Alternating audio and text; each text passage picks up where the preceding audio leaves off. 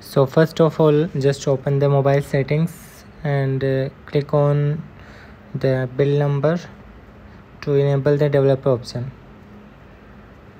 Now you have enabled the developer option settings, and then after enable you need to search here mock location settings.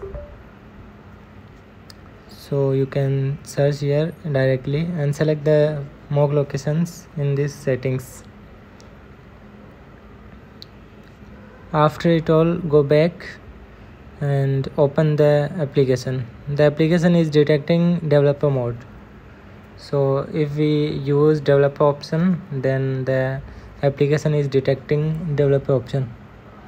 You can check here the app version is latest 108, and now I just bypassed the developer option detection recently.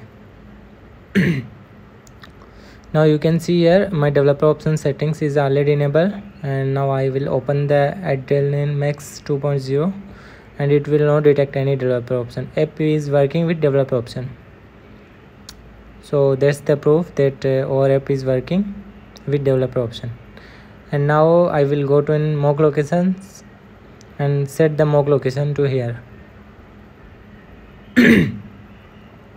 After it, you can see here the developer option is already enabled. Again you can see here, and now the app will not detect any developer option. It will detect the mock location.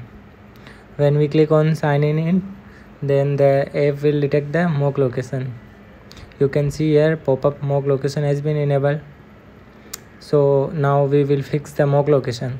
The app has more security, then the app is detecting developer and mock location settings both.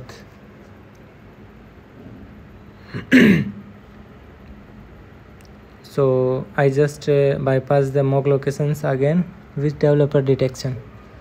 So we have successfully bypassed the two settings.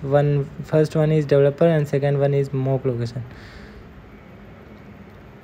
So you can see here I selected the mock location and developer option is also enabled. So open the applications and just log in it and click on punch in, sign in it.